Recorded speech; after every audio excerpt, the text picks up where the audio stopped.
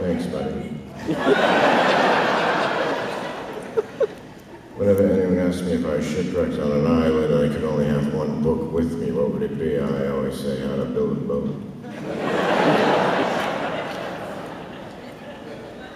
I took a lie detector test. No, I didn't. I have a parrot, and the parrot's been making long-distance phone calls. She's pissed me off. I asked him about it, and he denied it. If he admitted it, we could have worked something out.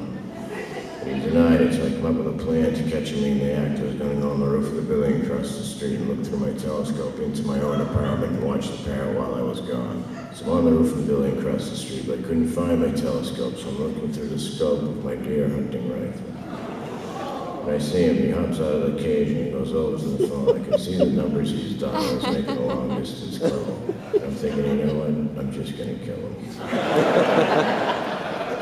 So right before I pull the trigger, I look down onto the street and there's 2 cops down there, but it's Halloween, so I don't know if they're cops or just people dressed as cops, which is what cops are anyway.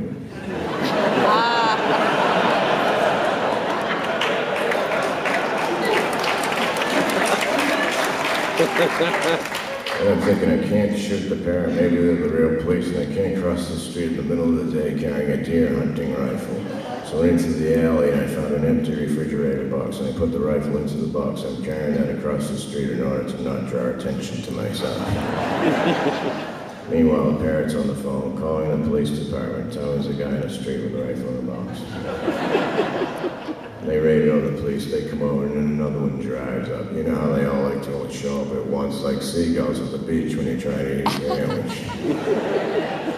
One of them says to me, is there a problem here? And I start thinking about God and how smart he was when he put that little switch in your head so you didn't have to say absolutely everything you were thinking. As he's asking me, is there a problem here? And I'm thinking, of course there's a problem here. There's a problem everywhere. What is this, some kind of existentialist, abstract game show that you're hosting? And he said, what are you carrying this thing for? And I said, oh, it's Halloween and this is my costume. And he said, well, what are you supposed to be? And I said, I'm an ant.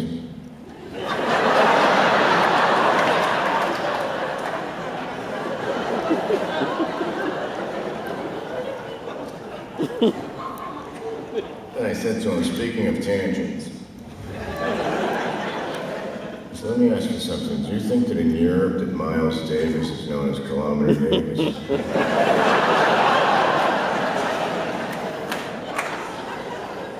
And he said, all right, get in the car. So I get in the car and I started adjusting the seat in the mirror so I'd be more comfortable behind the wheel. And they pulled me out of the car, they handcuffed me, and he said, what do you think of that? I said, it's all right now, if it gets cold out, I only need 1 minute.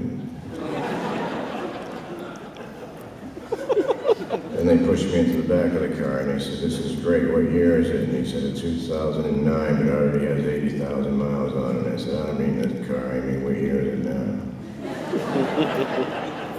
And he just stared at me, so I stared right back at him.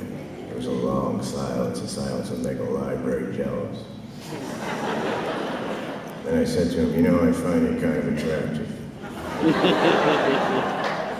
Not in a sexual way, more like a platonic hooker. And he said, what the hell is the matter with you? I said, oh man, I bought a parrot. I didn't know he had an IQ of 165. Plus my ankle was killing me. I tried to go mountain climbing on a relief map. Fell off the table onto the floor and twisted my ankle. And I told him how a parrot likes to fake snore really loud until he wakes me up. And when he knows I'm looking at him, he likes to fake talk in his sleep. I'll just be looking over at the parrot and he'll be standing in the cage like this. Of course I'm naked, I'm a goddamn bird. The cop said, you should be behind bars. You know what I would do if I was behind bars? I'd drill a hole through one of the bars and put one of those peepholes like in a hotel room door. Just to give the illusion of still having some privacy. Oh no, he's not here right now. I'll be back in about 2 hours. The cop said, just shut the hell up. Just look out the window or something. So I looked out the window. Oh my God, what? Oh, I thought I saw an optical illusion. What do you mean you thought I did? I thought I did, but I didn't. That's what screwed me up. I'd have been all right if I'd seen it. And it started smelling out. And I said, oh man, I can't believe it. It always smells on my birthday. And he said, today's your birthday? And I said, no. I just want to prove the primitive linear thinking you would have by taking those two facts and coming to that conclusion.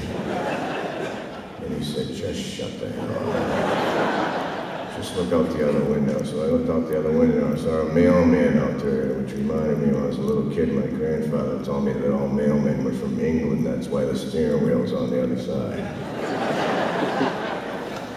I believed him. I'd go out and meet the mailman. I'd take my grandfather's false teeth out of his glass and I'd shove them into my mouth just to be weird. I'd go out and meet the mailman. Excuse me, sir, I'm expecting a package. It was supposed to arrive today. Guy's looking at this little kid with huge horse teeth. And an English accent for absolutely no reason. Since I had my grandfather's false teeth, he had to use his spare false teeth. He kept his baby teeth his whole life.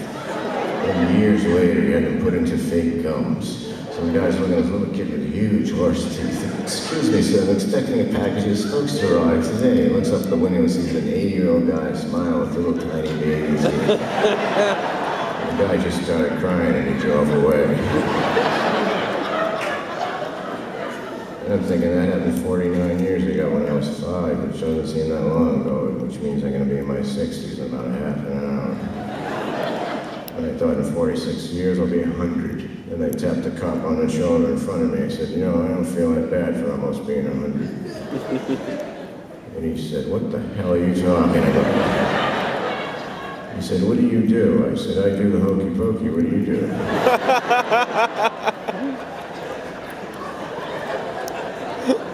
Oh, what do I do? Oh, I'm a freelance astronaut. I have my own space program inside my head. I'm going to be going on the other side of the moon soon. I won't be able to talk to you for a few minutes. Just then the parrot flew by about 65 miles an hour. They didn't see him, but I saw him. I knew that goddamn parrot.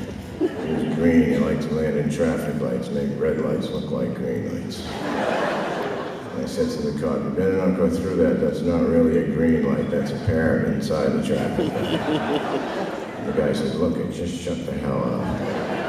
So we were in an accident. We were hit by a truck that was carrying seatbelts. Seatbelts all over the place. The parrot's looking down. Oh, you should have buckled up. You should have buckled up.